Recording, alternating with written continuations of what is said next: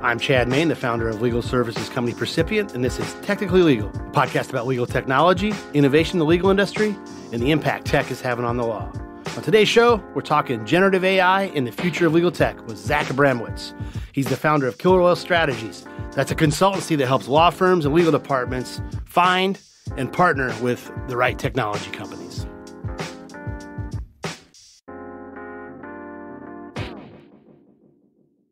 Today's guest is another repeat offender. We had him on the show way back in 2018 on episode 10. Zach Abramowitz is a keen observer of legal tech and its trends. If you want to keep tabs on what's going on and what's up and coming on tech geared for legal, Zach is a good person to follow. Zach is a reformed big law lawyer. He started his legal career with a big New York law firm where he's working on mergers and acquisitions. From there, he launched his own tech company called Reply All.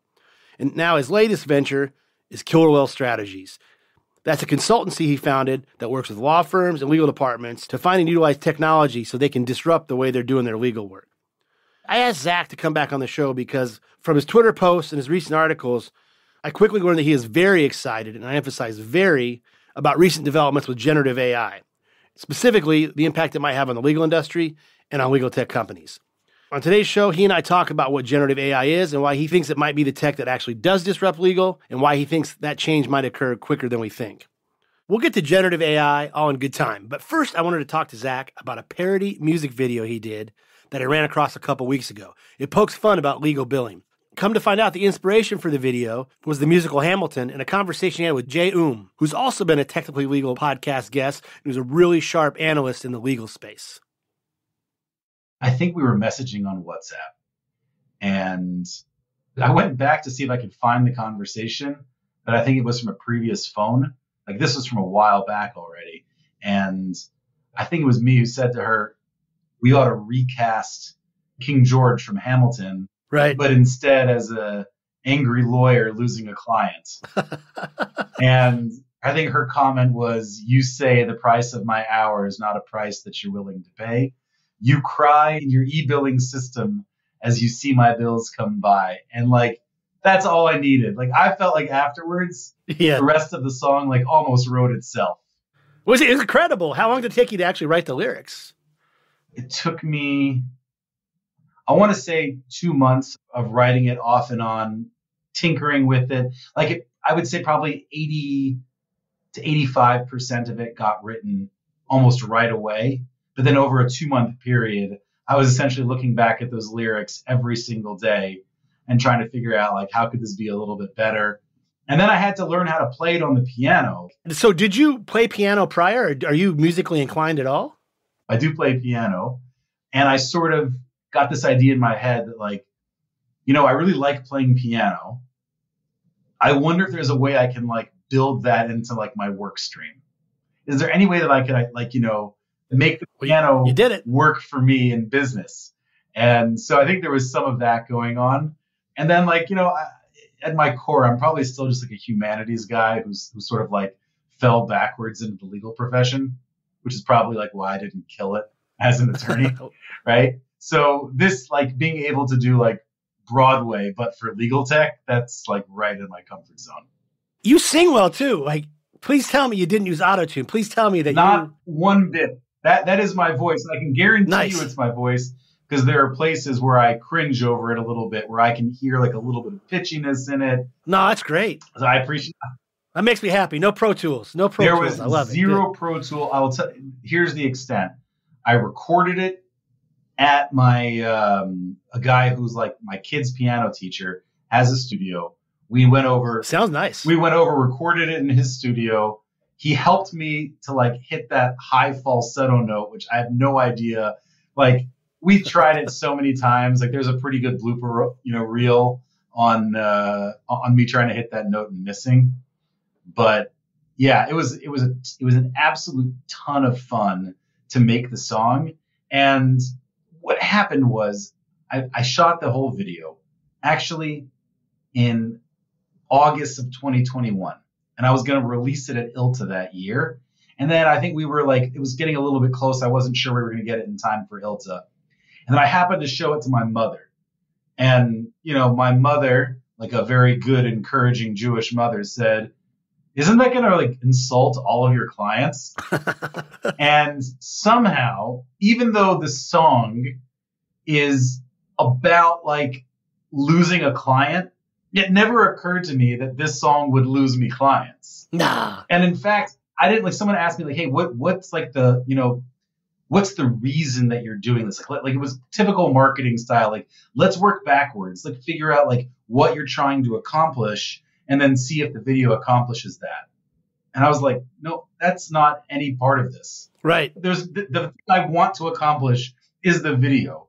I kind of don't care, if it does anything for my business. I'm not like they're probably like on a LinkedIn campaign. I could probably spend more and get way more bang for my buck. Like this was partly just doing it because like I enjoy it. I enjoy making people laugh. Well, the video is professional too. I saw you enlisted to help with some friends. How long did that take? What all was involved there? We did all of that in one day of shooting and then a few different rounds of editing afterwards. Yeah. But they are professional. I've actually done some other stuff with them, and I'm actually doing a number of really big projects. The one thing that's happened from that video that I didn't expect is there are now legal organizations that are hiring us to produce video for them. Wow, great. Well, let's talk about that. When you say them, are you talking about Killer Whale? So there are clients of Killer Whale Strategies that are now engaging us on video projects. Nice. One of the services that we've done for multiple firms is help like produce like better pitch decks for their services, better brochures, better leave behinds, case studies. And we produce a lot of external content. So in a lot of, I write long form essays on legal evolution, got an active newsletter. I'm out there on Twitter every day putting out content. I've got the webinars, but we do a lot of internal content as well. Let's talk about that. Let's talk about Killer Whale, because the last time you were on was 2018. I looked it up. It was episode 10. A lot's happened since then. So tell us about Killer Whale. What you're doing. I know you're investing in legal tech companies, but you're giving us some info now about the stuff you're doing beyond just giving them money. So Killer Whale Strategies, the mission is to capitalize on disruption in the legal industry, right? And the idea behind the name of Killer Whale Strategies is the killer whale is unique amongst animals in that it is constantly adapting its hunting style all over the world, right? So you go to different oceans, you will find killer whales, and each one of them is hunting food in new and innovative ways that they may not have been doing even just 10 and 15 years ago. They're constantly teaching themselves these new techniques. And if you see in back of me, there's this picture of a killer whale coming on the beach in order to grab a seal, like right off the beach. That is a new technique that killer whales have trained themselves to do. And I love that as a symbol of innovation. Like, human beings need to constantly be reevaluating their own hunting methods. Like the killer whale plays 95% of its time is spent playing. In that picture, there's a seal about to get eaten. So if this is your allegory or your analogy, who's the seal in the legal tech world that's getting eaten? So funny that you say that. Whenever I present to clients or at conferences, the first slide that I put out is that picture. And I've got basically an arrow pointing to the killer whale, and that says disruptive technology, and an arrow pointing at the seal that says legal industry. But what I encourage our clients to do is reverse the roles. Instead of being reactive, be proactive. Instead of like being the seal disrupted on the beach, literally use killer whale strategies, right? So I think that's a great analogy for innovation. Now, what do we actually do? What does that mean to help companies capitalize on legal disruption? The very first thing we do is like scouting and research. We are looking always at the most important trends and the most important companies in the space, and we're trying to find them first. That's a very, very big part of our value prop to companies. We then publish quite a bit of content, some of it which is free and available to everyone. We also then do private briefings. A number of AmLaw 100 firms and Fortune 500 legal departments, as well as companies in the Big Four and alternative legal service providers, engage us basically to come in and brief them throughout the year on really critical topics that they need to be paying attention to. as well as like specific companies that they need to be paying attention to, right? So for the law firms, a lot of times that's for them to get a competitive edge. So there's a fair amount of like matchmaking in what we do, but there's also a huge amount of like producing content. And this is what I was referring to before with the video project. We are always producing, as I said before, we've written go-to-market strategies for big four firms who wanted to move into legal and wanted to create persuasive content to make the case internally. Here's why we should go after legal. We've helped with that, right? So we've got a fair amount of experience working with different types of companies in the space and helping them to really capitalize on the current disruption that's taking place. The third thing that we do is sort of this is like on the strategic, in what I would call investment side, is we do actually invest in companies. I've also done this for other companies. I mean, there's nothing that we do that we don't do for ourselves first. We drink our own Kool-Aid. So like our scouting and research is what informs all of our content. And all of our content is what informs our investments. So we try to have skin in the game. We try to back up our opinions with cold, hard cash. I don't have a dedicated fund. The way we invest is we see a company that we like, we will invest in it regardless of who else is involved. If we can then get a top flight venture capital firm or someone really good in our network that we feel has incredible strategic value to invest, then what we will do is then open up a syndicate of other strategic investors who can invest alongside those VCs, right? So, and here's an example. In TermScout, we met TermScout. We thought the world of their founder, Otto Hansen, and we ended up investing in the company. Subsequent to that, we went to Otto and said, hey, what are your plans as far as, the rest of your seed round? We've got a couple of firms in our network that we think are really right for it. We spoke to 3 firms right away, 2 committed, NFX and Ground Up Ventures, and they came in. Once they did that, and now we have what I would say are professional venture capitalists who are in the deal, such that this would now be a difficult deal for the ordinary investor to get into. That's where we open up a syndicate and allow specific legal industry insiders who we think are going to provide real strategic value to the company to come alongside and invest with us. And we do that with AngelList. So every single one of these things that we do, whether it's the scouting and the matchmaking, the content, or the investment, all of them are mutually reinforcing, and every one of them builds out our client and our network. So there's really a flywheel effect to it. My partner likes to describe it as like the Goldman Sachs model of legal, where you've got a variety of services all around, whether it's trading and market making versus research, a variety of services around this one sort of basic core principle, all of which are mutually reinforcing. Yeah, that's interesting. As you know, I'm a big fan of TermScout. Otto was on the podcast. It's been a while now, but that's a good company. But that's actually a good segue into what I brought you on to talk about. And this is, AI. You've been very enthusiastic forever about AI, but specifically and more enthused than prior with ChatGPT and GPT. So the reason I say it's a good segue is because we've got existing legal tech companies, not that TermScout's doing the AI stuff, but the point being that we've got legal tech companies out there who are investing in AI, who are investing in automation for legal tasks, and they're going to have to reckon with some of these advances. But before we get into the nitty-gritty of that and what you're seeing, I want you to explain, first of all, generative AI. GPT is generative AI. Just in a nutshell, you catch me in an elevator and I ask you what that is. Tell me what that is. Right. At a very simple level, right? Like the most basic. And by the way, I just did a webinar with my partner, Avshi Shapiro, who's at Avshi Shap on Twitter. He's a great follow for understanding a lot of like the technical stuff and it's sort of at a basic level, giving you the sort of terms to work with.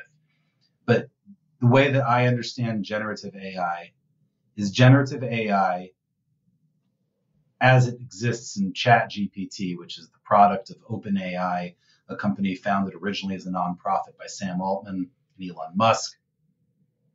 Generative AI is artificial intelligence that can actually read and at a level that may even be akin to what humans can do, can read and understand text.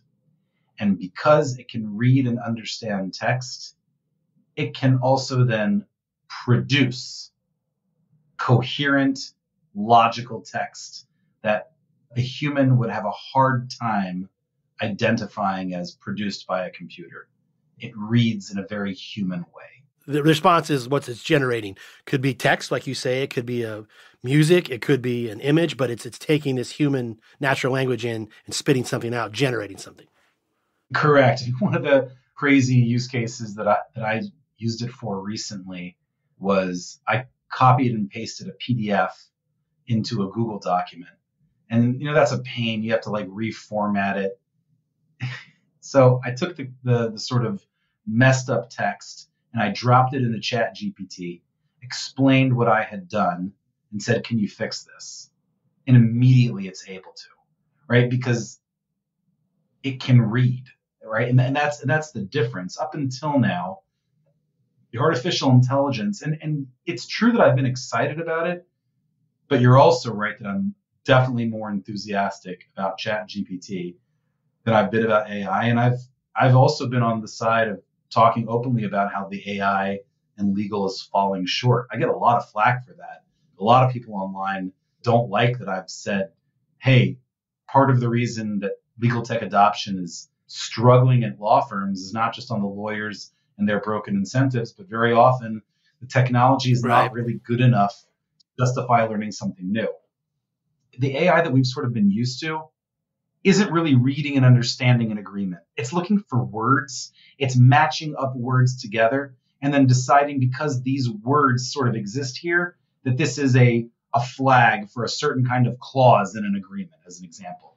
Whereas what ChatGPT and what GPT-3 are doing is they're actually understanding that document in the way that a human would, right? So if you're asking, how does this work and where, why are we only seeing this now? Because GPT-3 has been around. We should draw that distinction, right? GPT is like the underlying, the mechanics of it, the neural network. And the ChatGPT, for lack of a better word, is just a UI. It's a way that humans can communicate with it easily with a web interface versus just hooking your app to it via an API. Exactly. And what ChatGPT and what GPT is a large language model.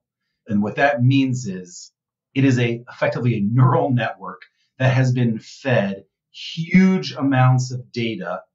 And because it has been fed huge amounts of data, it becomes incredible at predicting the next word, right? So this is something that effectively, if you think about it, humans do. Like when I'm here speaking to you right now, every word that comes out of my mouth is based on information that I have learned up until now. And you ask me a question, and I just start speaking one word after the next. And my brain knows which word is going to come out next. And I'm fast. I'm quick. We're having this conversation here, and it's able to be sort of seamless and smooth with regular transitions. That's because in effect, my brain is very quickly predicting the next word in every single sentence. It's kind of a mind bleep to think about this, right? But that's kind of what's going on. And that is what this AI is doing right now. It has become expert at predicting the next word. And it's also doing it based on context, right? So if I were to start writing a story about a house in the forest, in the house in the forest lived a big red dog.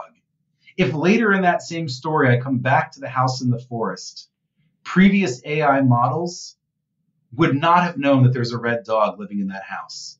But if I ask ChatGPT, what might I see in this house? One of the things they're going to say is a big bowl of water on the floor because a big red dog lives in that house in the forest, right? So it's doing it not just based on the last word that it produced, but it's doing it based on the last word that produced and everything that came before it. Like as I am here, again, as I'm here sitting and constructing these sort of oral and verbal paragraphs for you, my brain is behaving in that exact same way.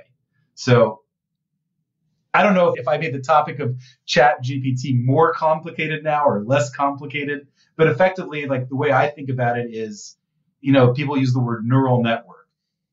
It is a artificial intelligence that has been trained to understand and produce language in the same way that a human knows how to learn, understand, and produce language. I think what you're saying is it's giving you more context than just focus on legal tech. What legal tech AI has done. Legal tech AI, if it's contract-based, is searching for things in a contract that it recognizes and kind of going from there. But what you're saying is ChatGPT is coming at it with more context. It's going beyond what you just told it. And I learned that, interestingly, too. I remember when we were talking on Twitter, I told you about that site I found, Drayk.it, DRAYK.IT. That was really interesting. And what that does is, I don't know if you used it. For instance, I did one about, I sent one to my kids. I said, make a song about, being a cool dad. And it brought in other stuff like, I like to cook and play guitar. And just coincidentally, I do like both those things, but it pulled that in and I didn't tell it that. So I think that's what you're saying it's doing. It's going to the next step. Absolutely. Absolutely.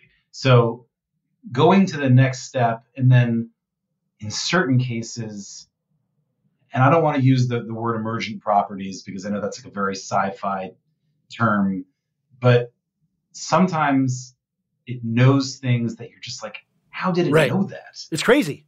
Going back to this Drayk.it thing, because I just loved it. I spent all of Friday, wasted my whole day doing it. But you would put in certain concepts and would pull stuff, even just like pop culture concepts, it would bring in. It was really crazy what it was doing. Right. And it's crazy also because, ChatGPT does not have access to the web beyond 2020. Wow. Right. So it feels like there's a lot of information that it should be missing or not current about. But that doesn't really seem to be like the case. Like most of the information that it's giving me seems like spot on and highly current and very, very relevant. And again, it knows answers to questions that you can't even find blog posts on. Right? Like, I'll give you an example. I asked ChatGPT because I've got a client. It's a law firm that does quite a bit of work in contract lifecycle management implementation. So I was just curious. I asked ChatGPT, can you make the argument that it makes better sense for a law firm to do a CLM implementation than it would for one of the legacy consultants? And there aren't blog posts on this because it's just not that big a market, and there's not that many firms that are doing it. So this is not like a regular topic where it like had some access to an old pre-2020 blog post. This is materials that it seems to have learned. When we come back, Zach tells us why he thinks generative AI tools like OpenAI are poised to make legal work cheaper, and why he thinks the change created by this AI may happen quicker than we think. I'm Chad Main, and you're listening to Technically Legal. Technically Legal is presented by Percipient, a legal services company powered by technology. Percipient helps legal and compliance teams with legal operations, corporate compliance, and process automation. We can assist with managed document review, electronic discovery, subpoena compliance, cyber incident response, and we can also help develop process-driven legal workflows. To learn more, visit percipient.co, percipient.co. Percipient, legal services powered by technology. So as you can tell, Zach is very excited about generative AI. He also thinks that it portends big changes in the legal industry. So let's go back to the legal tech and your angle, how you think it's going to speed things up and kind of challenge, if there is such a thing as status quo legal tech. But there's some tweets. I went back and looked at a few of your tweets since you've been talking about this, and you had a couple of them, but I want to read these and I want you to expound on them. One is, you say, some of the most expensive legal services are about to become much cheaper. You emphasize much. Another one you tweeted, some of the most lucrative legal work is about to become a lot less profitable. And this is the interesting one. The timeline is going to shock us. Now, I'm going to press you on this one, but tell us about that, why you think all this, and why you think that ChatGPT and the tech underlying the GPT is going to exponentially speed things up in legal tech. Part of it is that I've seen some of what's coming, right? I can't really say more than that. I've seen a little bit of what's coming down the pike. And because I've seen it all already, the timeline's not going to shock me anymore, but I'm still sort of getting over it, right? So that's part of this. Why do I say that some of the most expensive legal work is about to get a lot cheaper? And why do I say that some of the most profitable legal work is about to get less lucrative? Someone asked me recently, is this going to mean the death of the billable hour? And I said, hell no. But everyone is like so hell bent on saying that for some reason, the billable hour just really bothers people. I don't think that that's going to happen. What I do think could really see a mix up is the associate leverage model, right? I still think a year from now, there will be partners who are getting paid very, very high billable hours, in the sort of $1,500 to $2,000 billable hour range. I think that will continue. However, right now at law firms, the most lucrative work is work where a partner is able to bill out their junior associates. And where that happens most often is in M&A work, in major litigations, and bankruptcies, which actually I know less about on the bankruptcy side. But let's stick with the first two, with litigation and huge M&A projects. Yes, I think that we're going to see those become specifically a lot less expensive. And here's why. So much of what an attorney does every single day, especially junior attorneys, is they're reading documents, they're analyzing those documents and trying to identify specific issues, and then they resolve those issues or mitigate the risk embedded in those issues by drafting another document, right? So read document, identify issues in document, draft next document. All of that right now is what this AI is capable of doing, right? This AI can read documents, it can understand them, it can identify those issues, and then it can subsequently draft the follow-up. I don't disagree with any of that, and I agree that should be. But it's just the skeptic in me. And I'm very, very, very pro-tech, and I think it should disrupt, and I want it to happen as fast as you think it will. And I hope it does, but I'm just skeptic. And there's a couple things right here. Number one is going back to the billable hour. To the extent clients haven't figured out that some of this work shouldn't be done at the associate level at those rates, it's still being done there. And that's a lot of money that law firms are generating and the partners themselves are relying on. So you got to get over that hurdle. But more importantly, let's even say that hurdle has gotten over. I am still very skeptical that the adoption is going to be that quick. Because let's think about it. I mean, I just saw an article you wrote maybe last year about how contract lifecycle management may not be at optimal product market fit yet. We've got attorneys that are still reluctant to even use e-discovery software, even though it's been out for years. So, and this is far beyond e-discovery software where you got to have a person plugging stuff in, or contract lifecycle management where you got to have a person kind of organizing stuff and keeping it up to date. And by the way, that's a great example. CLM is a great example for two reasons. First of all, let's talk about why it's not as exciting as ChatGPT, right? The product itself doesn't have high adoption because, first of all, you've got to buy it as an organization. You've got to go through that procurement process. It's got a long, long implementation associated with it. That's simply not true of these tools. These tools are more like Google in that respect. I got shamed by a partner in my law firm for not using Google very early on in my career. My first partner review, the partner at Schulte brought me aside and said, hey, listen, one of the feedbacks we've gotten is that you're a little bit too quick to go back to the partners with questions. We want you to see if you can answer those questions before you go back to the partner. And he said, listen, why not, before asking a partner, a follow-up question, why not see if you can find the answer on Google? A lot of times it's there. And I was like, oh my gosh. And I changed. But Zach, you can still bill for that Google search, right? This is what I'm getting at. Like, You're right. You can push something into ChatGPT that spits it out a lot quicker than the hour you spent looking at Google and drafting something and getting back to the partner.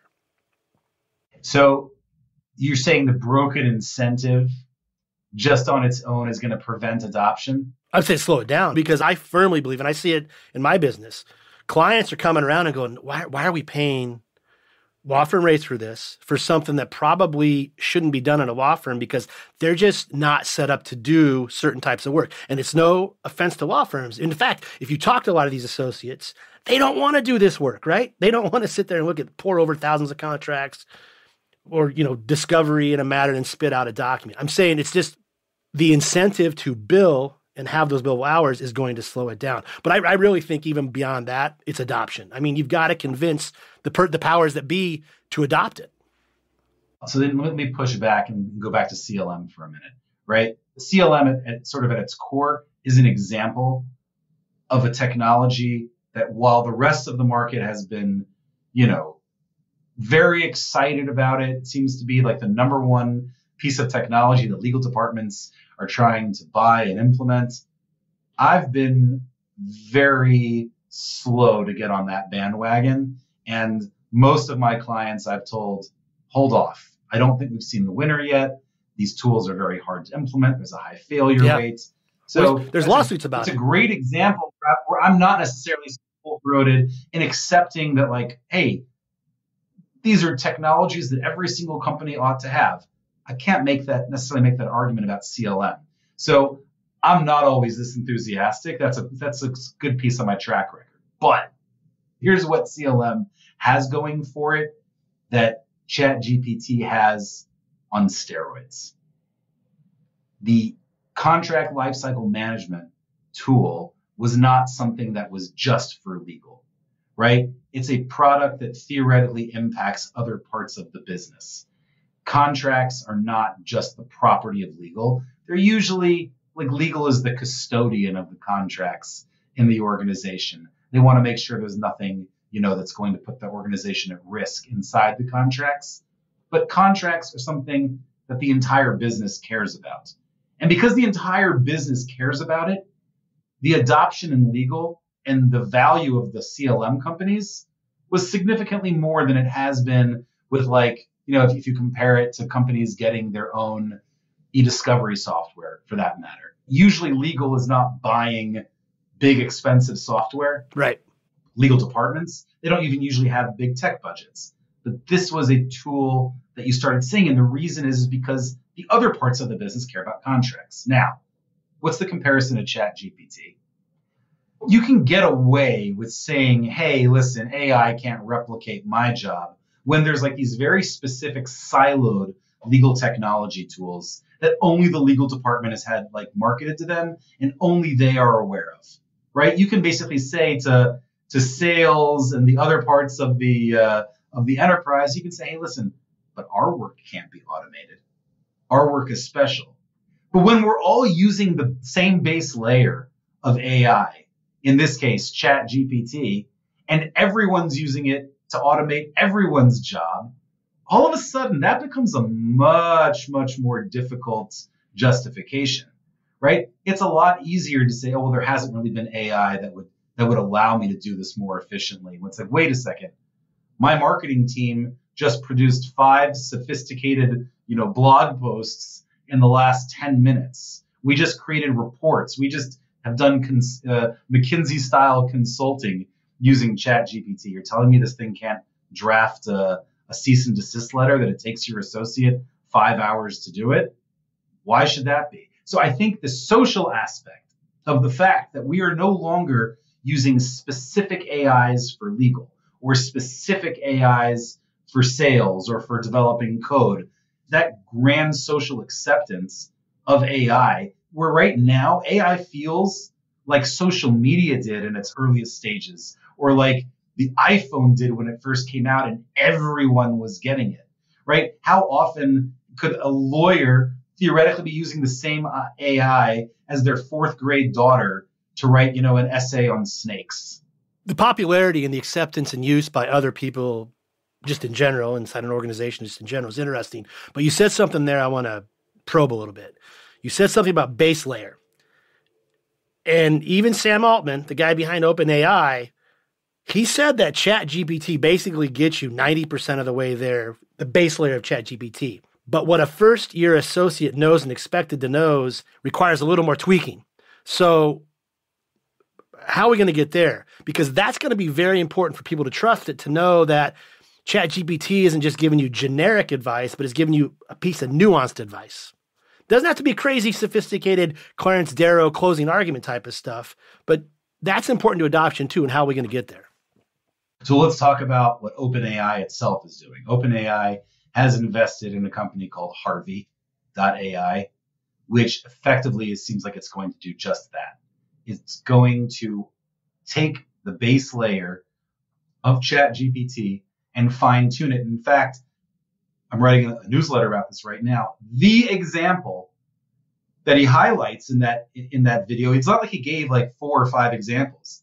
The example that Sam Altman chose is legal. Right. Now, I happen to have had a conversation years ago with Sam Altman because YC could continue to invest in legal. In fact, there's 2 partners at YC, John and Carolyn Levy, husband and wife, both former corporate attorneys, I think maybe both at Wilson Sonsini. But I asked him, hey, is YC like investing in legal tech just because the Levys are there and they know this stuff? Or is this a real area of interest for you? And he said, this is a real area of interest for us. So potentially disrupting the legal industry was something that Sam Altman had been thinking about for many years. This isn't necessarily new, but I think it's telling that the example that he gave was legal. And specifically was what? The things that a junior attorney might be asked to do in the course of work. So he sort of is identifying that leverage model that I was referencing before. They are apparently investing in tools that will be able to take this base layer of knowledge and fine tune it for legal. And if you sort of think about the way that the human mind works, what we're saying is up until now, when AI companies have been developed in the legal space, what we've really been doing is trying to take a baby and put it through law school. And very often that doesn't necessarily work. And that's where I think the AI has sort of fallen short. And that's why, oh, no, you still need a human behind it. You still need someone looking at it because you put a baby in law school. And now what Sam Altman has said is like, no, that's the wrong model. The way that humans actually develop a brain is first we teach a baby how to become a small child and then sort of let them grow up. We put them through elementary school. We teach them a little bit about everything, and then we fine tune the knowledge. That's what I think is happening here. And that's why I think these tools are so powerful, is because we're taking AI that knows a little bit about everything and now letting it specialize. So I think what you're saying, though, going back to your point about partners taking what an associate has done, the base level work, and then really capitalizing on it. I think in and of itself, you're saying you still need a human to trust but verify this and get it across the goal line.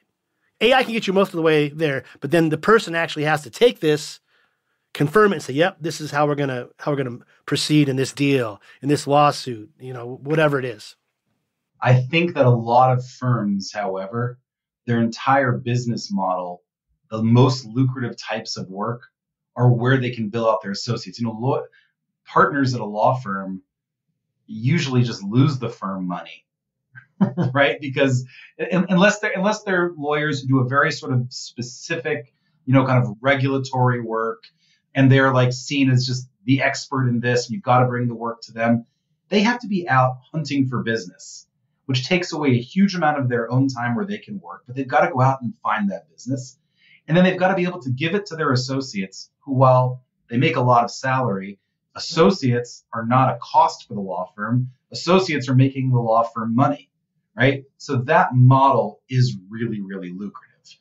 I think that what we could see, and I do think the timeline will shock us on this, is the idea of having a lot of associate leverage as the only way to have lucrative legal work is going to go away. And I do think you'll start seeing more and more partners who are able to, let's say, manage an entire M&A deal, maybe by themselves with one senior associate, but not with many, many lawyers working on that deal, kind of pyramid scheme style underneath them, right? So I think that's where you could see immediate change.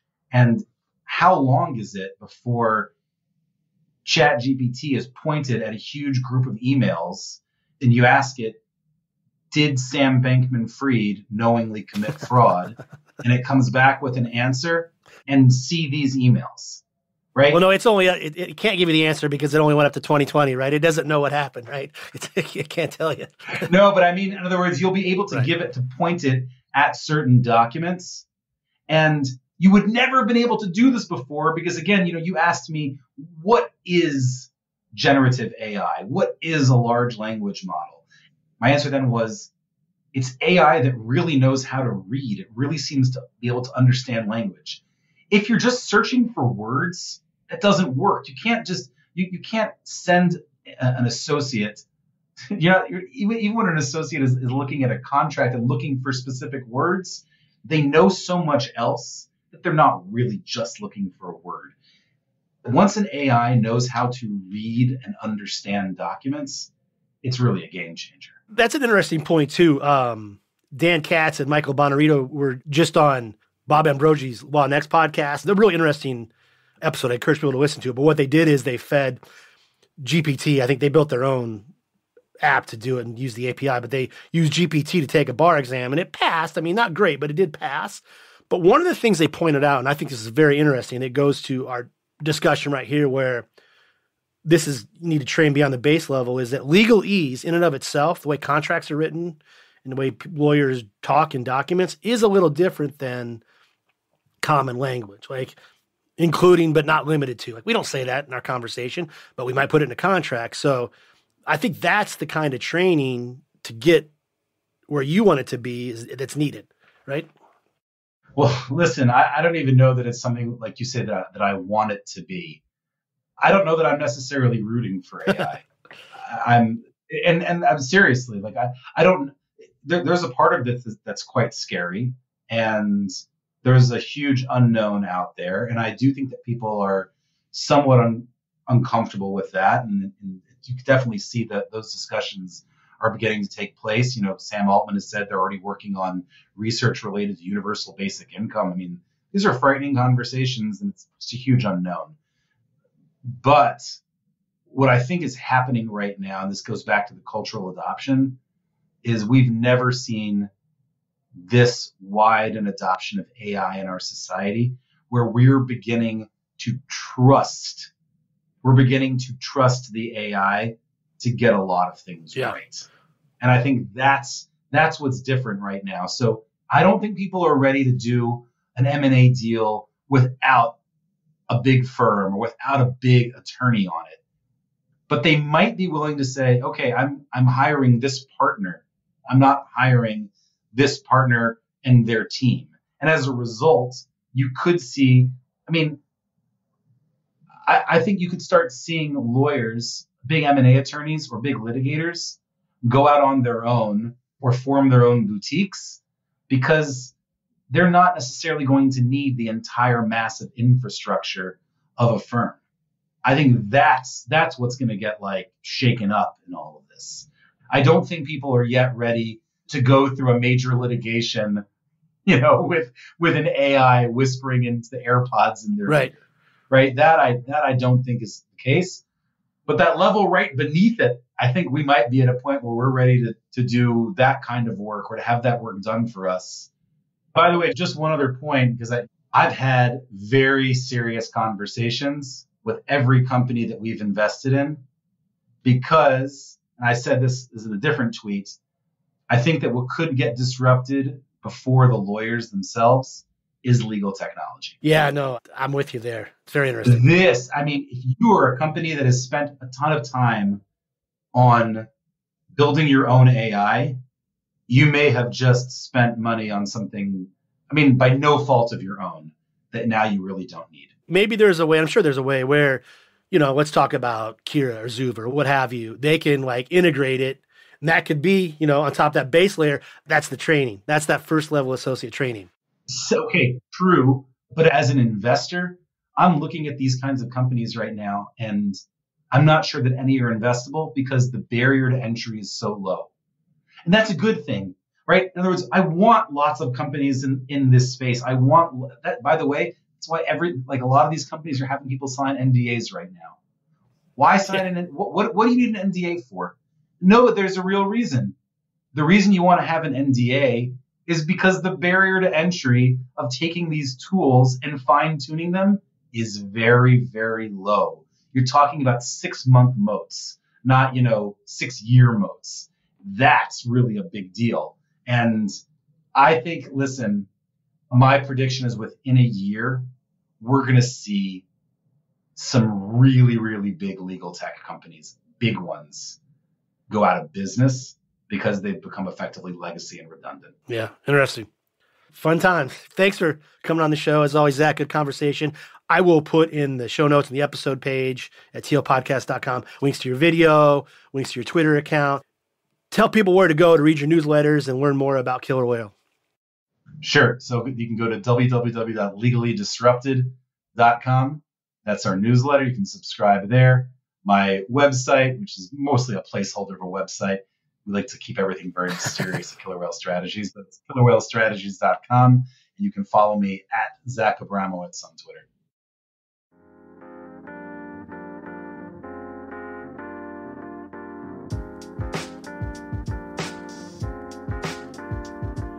Okay, that's a wrap for today's episode. As always, we really appreciate you listening.